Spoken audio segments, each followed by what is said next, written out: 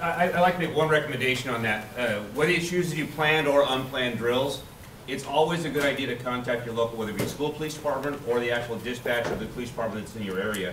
Advise them that you're going to be running a drill that day, roughly what time it's going to be done. That way, if you do get the erroneous instructor or student or somebody that calls out to a parent that something's going on, law enforcement is already prepared. They've already advised the officers in the field that this is a practice drill. Okay, just one recommendation for it. Yeah. Yes. Let me just add one other thing. I think for all of you school people, the most important thing to keep in mind for you is it's not the response. The response has been described. This will be done very, very capably by law enforcement. They will come and they will do what they do. For you, it's all about the preparation. The preparation is really what's under your control. So if something happens, if people are feeling comfortable, I know what to do. I know why it's important not to panic. I know where to go. That's the kind of thing that you can control, and that's where the practice comes in. And really getting feedback from your people, be they teachers or school secretaries. Are we doing this well? Are you comfortable with the way we're doing it? I think that's the preparation that will really make it work for you if something happens. And as Superintendent Gordon said, I want to also go back and reiterate.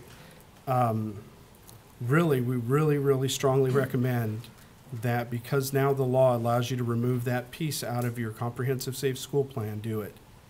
That's really important. And the education code is in the slide on your handout, so you'll know where that's, if you haven't done it already. I don't want to insult folks that have already done it, but we see that as huge. So, and again, lastly, I just want to conclude by, this is kind of the way we train, and again, you don't want Sergeant Wynn or these folks necessarily educating your kids, but just allow us to do what we need to do and help take care of you until the incident's done.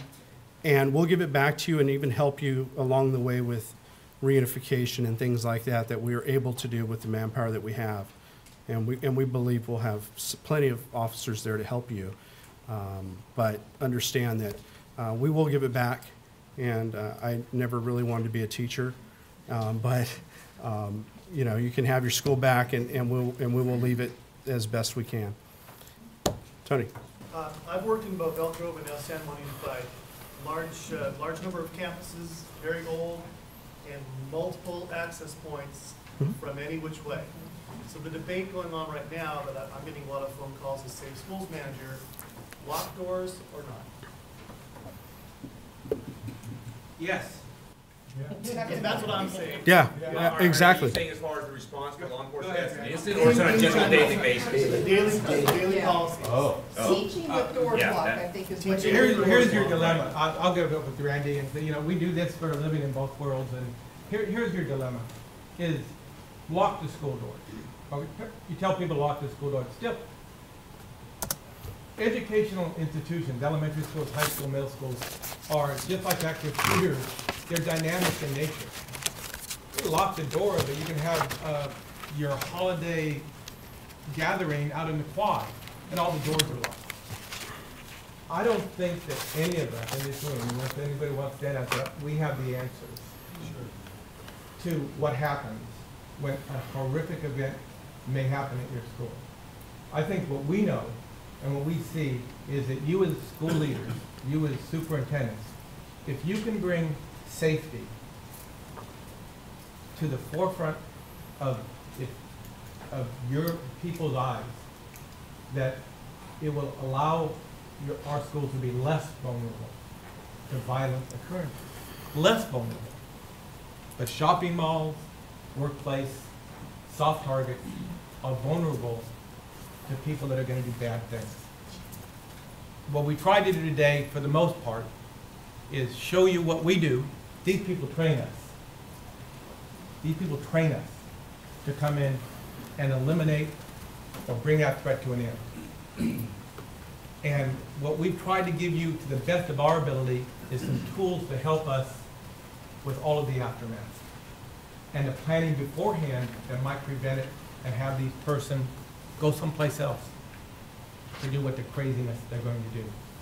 Whether they be a student, whether they be a parent, whether they be a random person that has no attachment to your school. That's the best we can offer. We give you some tools. The flip chart, nothing more than section 1 of your safe school huge plan, right? The huge plan, 19 components, bullying. We do one, guidelines. How do you get guidelines? The guidelines. These guidelines, word for word, are in your safe school plan. We didn't, safe school plan, word for word. Open up for the public, open up for a teacher. That's your guideline. Tactical response, if it's in there, take it out. We recommend it. But that's the best we can offer.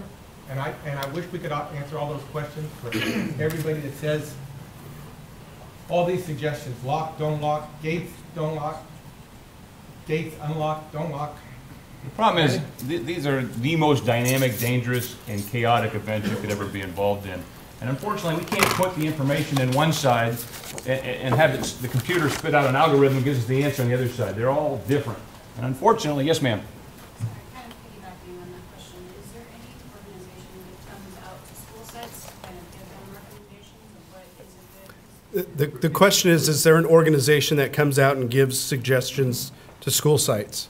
I think what you're gonna, Yeah, you'll find that the actual initiation of the emergency action plan is actually a requirement of you folk right here in this room. That is your responsibility.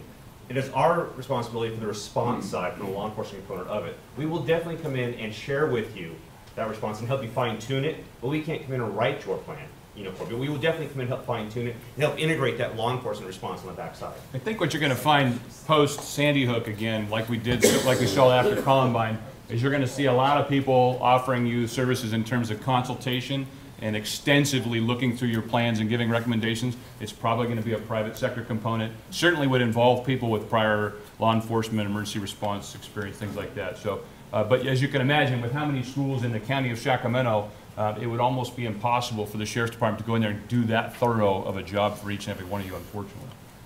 As I was saying, is unfortunately you can't just put the information in and have the computer spit out an answer, because these incidents evolve.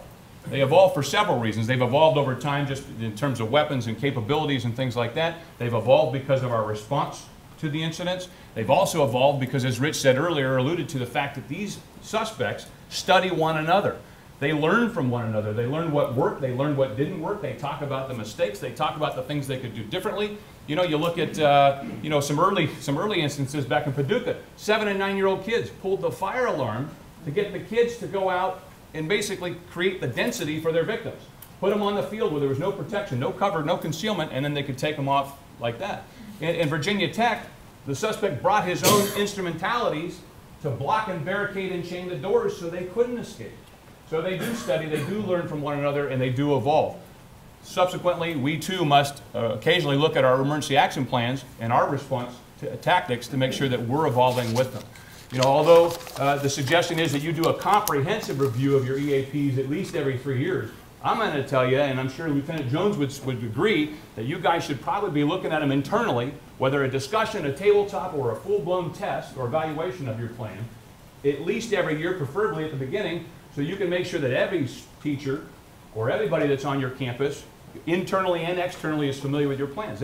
That's your teachers, your administrators, your executives, your facilities people, whoever control your buildings and your systems and all your plans.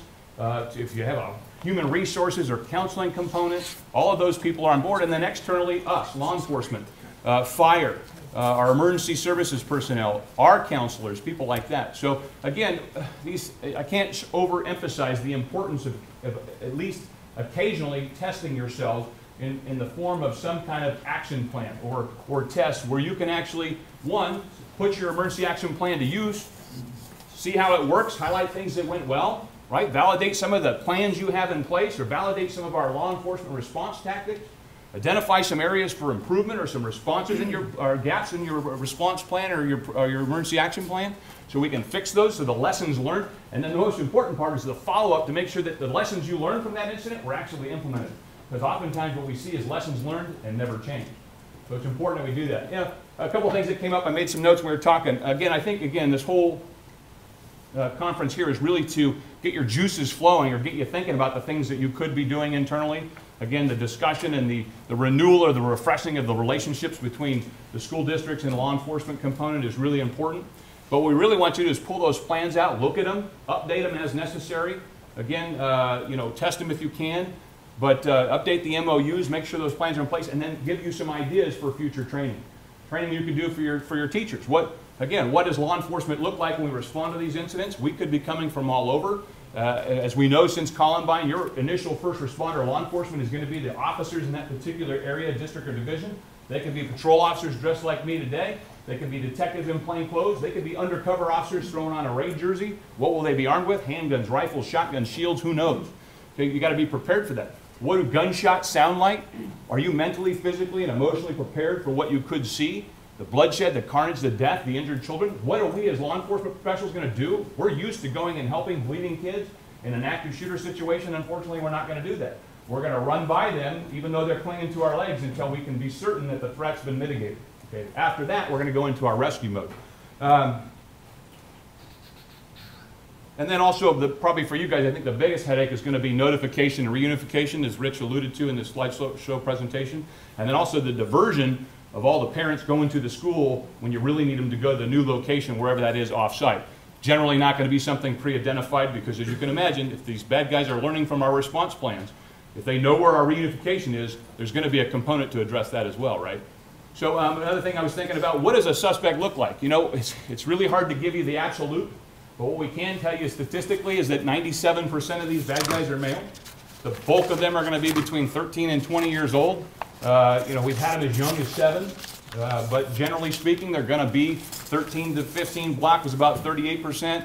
The 15 to 18 block was 30-something%. And now with the college instance, we're actually getting that third category, that 19 to 23 range is growing a little bit, so it constantly changes. But generally male, generally between 13 and 20 years old, almost always had some connection to the school, whether they're currently a student or were a former student. And again, we're specifically talking about school violence. So when we talk active shooters, we have a whole other component of workplace violence.